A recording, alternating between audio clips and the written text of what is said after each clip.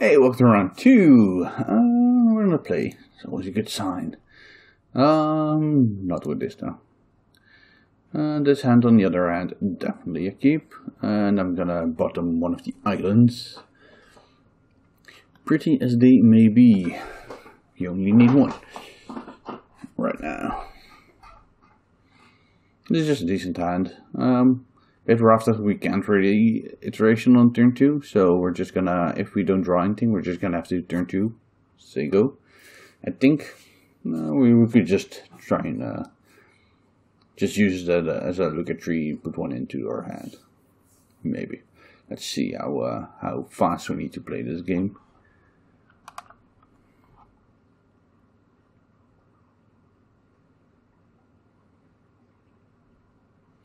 Our opponent, Shalomist, is thinking about their 7.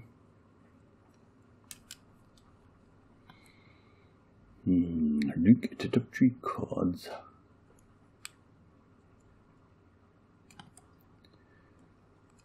Yeah, we're keeping this. Our opponent also mulligan to 6.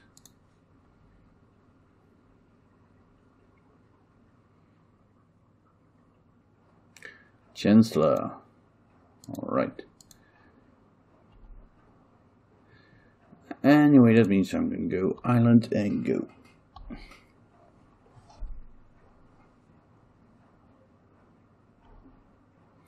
This is going to look to turn 2 our stuff and delay our game by a turn. Fetter's losing. I'm actually...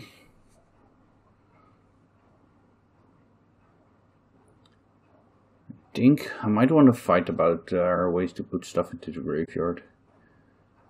I just want to delay them basically. But if they have a second mana, I'm gonna get value out of my days anyway. I don't really have anything else going on, so I don't necessarily need to hit my second mana.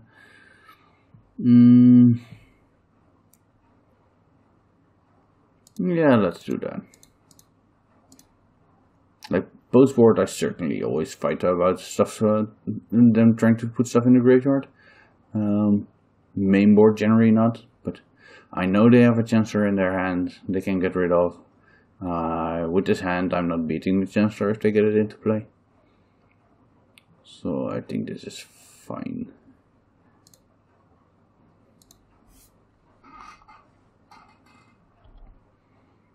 And I'll just jam my Delver.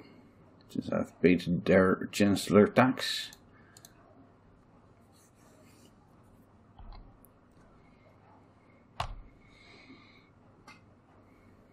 And try and dig for a wasteland next turn probably.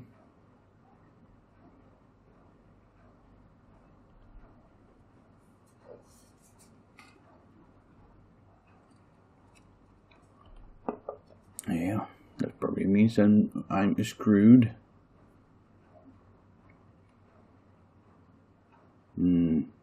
That's the plan.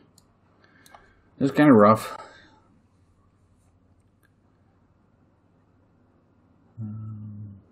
Since I still have mana for Entomb now.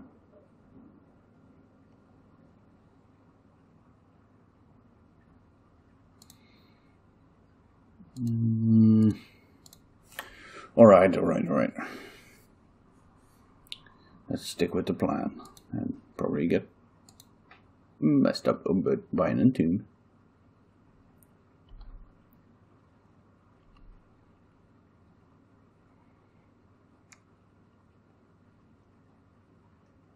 Nope. They will want to draw that. So the question here is if I ponder or not. I think I do, since I want to flip my Delver and I think it's good to find something like a Daze. And that means I'll do it first. A second Wasteland, Force Negation, First Iteration. I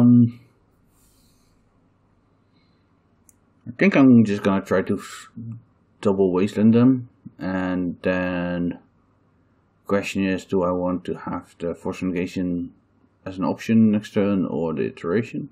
Don't think it matters much, but just in case I need to dig past my force to a borrow or something, I think it's better to have the iteration in hand.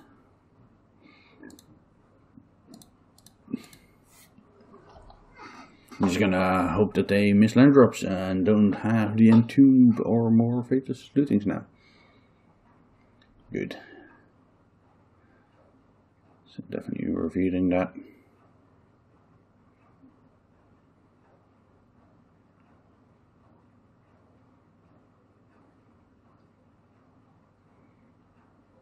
They could have the entomb and do it now.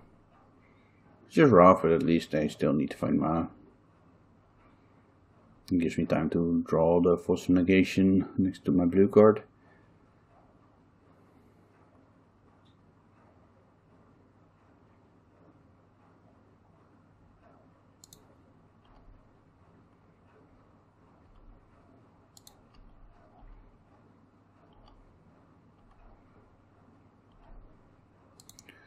And definitely waste ending them. They didn't have the entomb, that's good for us. And I don't want to play the iteration now, since I don't get any value off of it, and I want the blue cards for my force.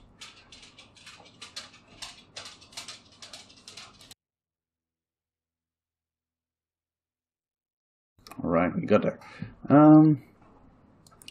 So, Relics, Surgicals, Caracas, Flusterstorm probably, these Fuchsia.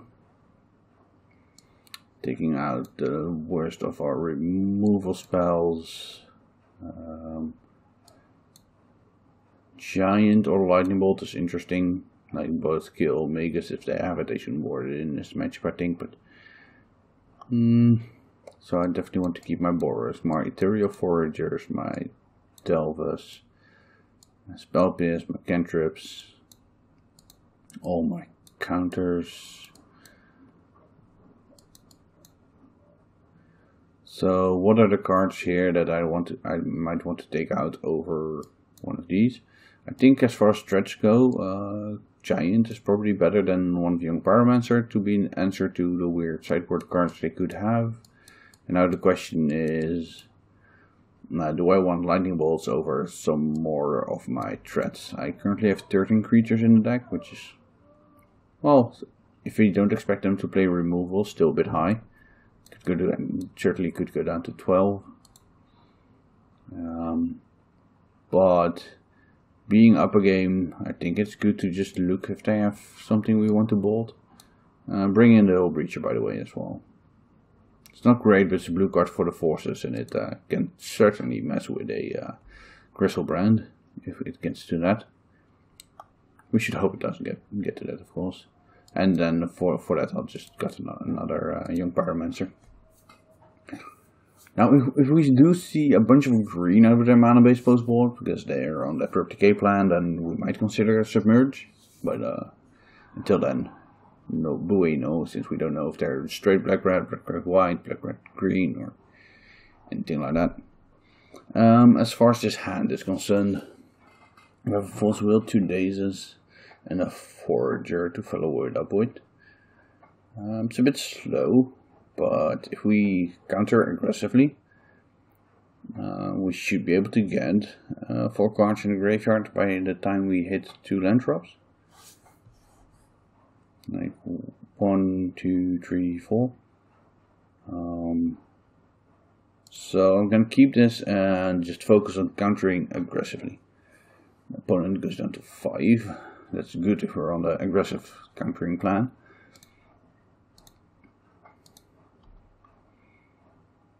Of course, we only have the Force Will for turn 1. Don't see, is there something? Duress. Alright. I guess there goes our Force Will. This hand certainly isn't ideal post board. Like main board, this would be a great hand post board. Meh. We don't have any of our graveyard hate or stuff like that.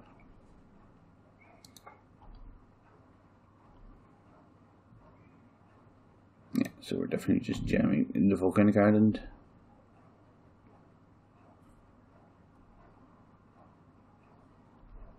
Alright.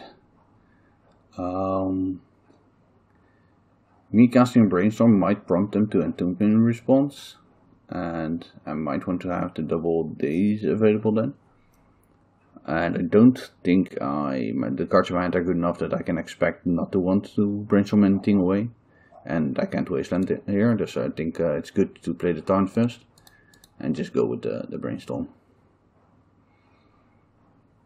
Alright, not ideal, but definitely fine. Getting rid of an island, and now the question is, do I get rid of the delta or a days or an iteration, I think.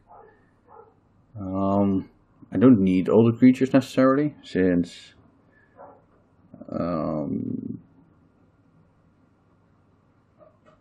we're already putting on pressure with what we have here. That being said, putting Delve into place is good pressure. And next turn will be up to 1, 2, 3 cards. If we don't get today's anything, we only have 3 cards in our graveyard, so next turn we won't be able to cast Forager or the Hill Breacher. I'm just going to get rid of the iteration. I think it's the worst card here now. Even though it's our only cantrip, I don't expect us to cast the iteration next turn when we have options like Forager or Hill Breacher. Just in case they boarded in the Magus of the Moon, which I don't think they should, I'm gonna get my basic island. With this hand, there's just, and without the lightning bolts or pyroblast in my deck, I don't think there's much to be gained in going heavy on volcanic islands when we don't have to.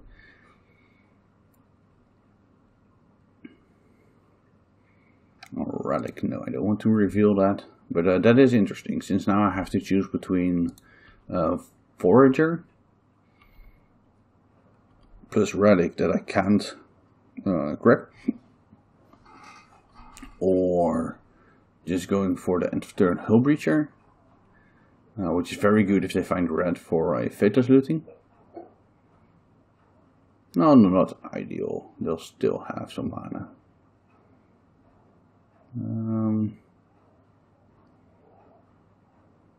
The problem is if I Relic here, which is like the safest line in general, I don't get to do anything else this turn, since just casting the Relic and activating it on them doesn't do anything. I think that is too low pressure here, so I'm gonna go for the Hill Breach or the Forager plan.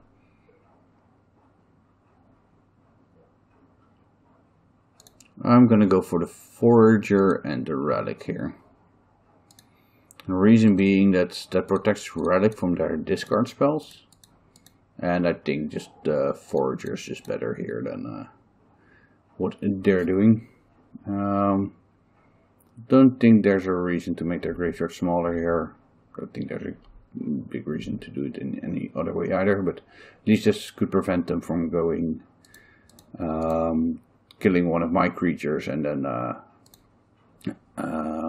rezzing it. So I don't have a good reason to tap my Relic here to prevent them, since it doesn't do much, but it does prevent them from killing like my Forager and then reanimating it. So good to keep it on tap here. Alright, they got stuck on 1 mana against the double dazes that they saw, and now I was going to run away with the game with Relic and Forager. So I understand the scoop here, and let's go to round 3.